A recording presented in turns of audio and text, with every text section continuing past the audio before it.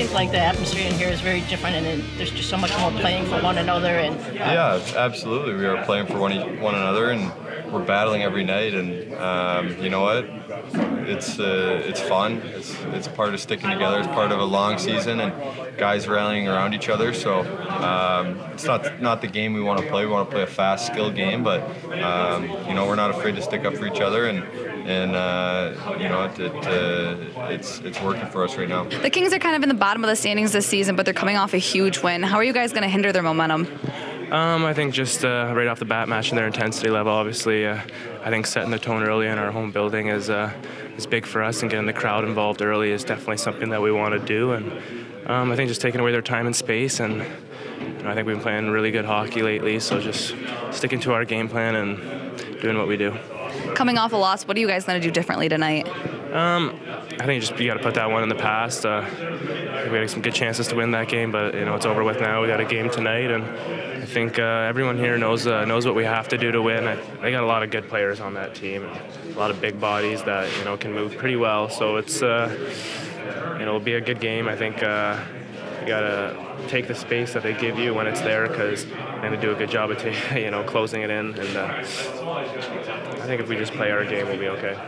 With Dylan, you know, choosing the way he responded the other night, and kind of the stuff with the Colorado game, how maybe beneficial is it just to his game that opponents know he has that kind of edge to him? Well, I think you gotta opponents have to know that you're going to stand up for yourself and your teammates. I think that's a huge thing.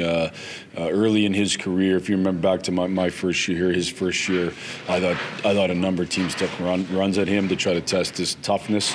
I don't see that anymore, and you don't see that anymore because they know he's tough. And not that he's going to make a career out of fighting, and nor do we want him to. But the fact that they know that he's got toughness to him means he'll get enough space to be able to create offense. Some of the guys talk about how they're having a good time. Are you noticing the kind of the learning curve of learning to have fun and also be successful at the same time? Yeah, and I think it's important to enjoy it. You know, it's a long. First of all, you only get so many games in a year, and you only get so many years in the NHL, and you better enjoy every second of it.